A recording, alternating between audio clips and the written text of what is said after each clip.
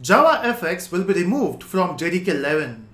But why? And what will happen to those people who are working on JavaFX? And how will you create those amazing UI in Java? So let's find out in this video.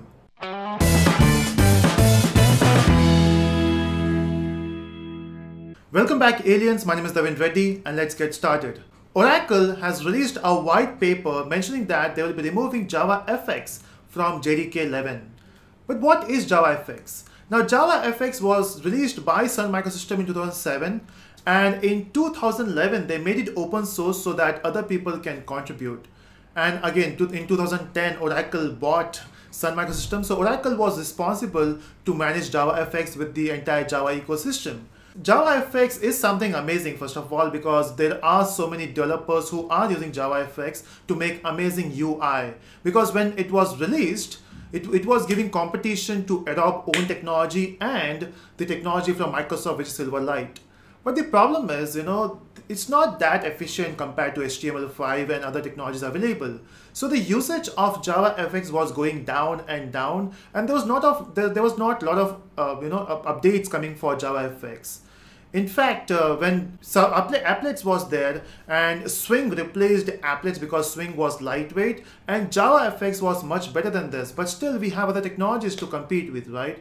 And that's why Oracle thought, just to keep your Java JDK update stable, because if you know from Java 9, they will be updating JDK in twice a year. That means you'll be getting frequent updates for Java, and they don't have much updates available for JavaFX. And thanks to this Java platform modular system, which was introduced in Java 9, also called as Project Jigsaw, now we can separate the modules, right? So it makes much more sense to separate out JavaFX. Now, if you don't have JavaFX on JDK, how will you use it?